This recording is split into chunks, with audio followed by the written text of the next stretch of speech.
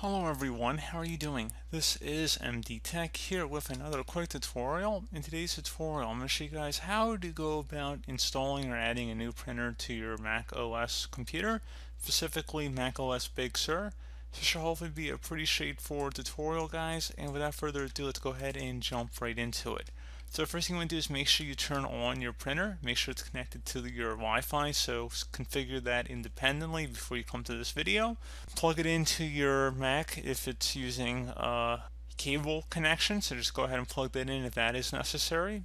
But you just want to make sure that all that's plugged in. If you have a USB or a DVD that came with your printer, go ahead and plug that into your computer and install it that way.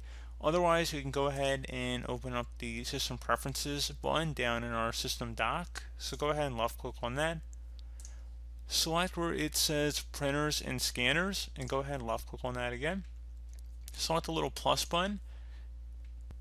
Now, if you had a printer that was hooked up to your Wi-Fi network, it should be listed here, and you just can go ahead and select the Add button. So again, very straightforward. That should resolve it for most of you guys.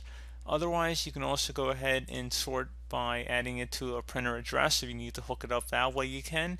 And you also can select the final option here over on the right side. And if you want to go through Windows, you can. But pretty straightforward process there, guys. Do hope that I was able to help you out, and I do look forward to catching you all in the next tutorial. Goodbye.